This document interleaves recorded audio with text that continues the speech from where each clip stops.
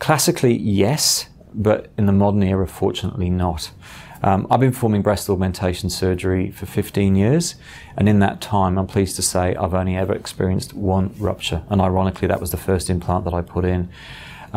15 years ago, we were using a slightly different generation of breast implants.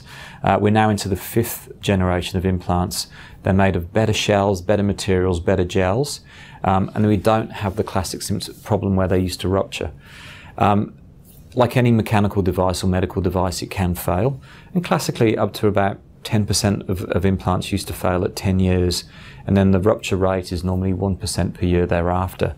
There may be other reasons why the implants may need to be removed and or replaced in addition to rupture. For example, fluid formation around the implant, contracture of the capsule, or patients have decided that they wish to have them removed.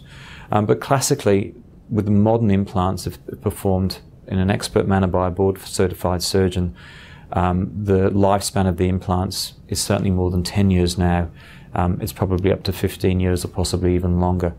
We would, however, recommend that patients do get an ultrasound scan in order to exclude rupture, which is maybe contained within the scar layer or the capsule around the implant, or may have leaked into the tissues. I say with the modern cohesive gels, they shouldn't leak and they shouldn't run even the presence of rupture. But it is worth having an implant check at 10 years with or without an ultrasound scan, just to make sure that the integrity of the implant is still intact. And then obviously if you've had a trauma or an injury, or if you notice that something's changed even before 10 years, again, it's worth getting it checked out with ideally your original surgeon or any plastic surgeon, and ideally with an ultrasound scan. Ultrasound scan is normally the first line of investigations, but they tend to be a bit oversensitive and they tend to have a false positive rate. That means they tend to indicate that there's a rupture when there isn't.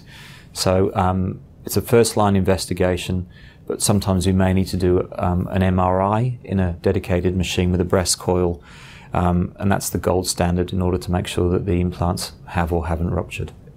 Even though I've mentioned that we expect that the lifespan to be probably out to 15 years, it probably is sensible and safe at 10 years to have a breast implant check with or without an ultrasound, just to make sure that particularly with the older style implants, that there isn't potential for rupture. A rupture could have happened and you may not have any symptoms. Similarly, you may have symptoms associated with a rupture, or you may have symptoms which suggest you may have a rupture but turn out that your implant is actually intact.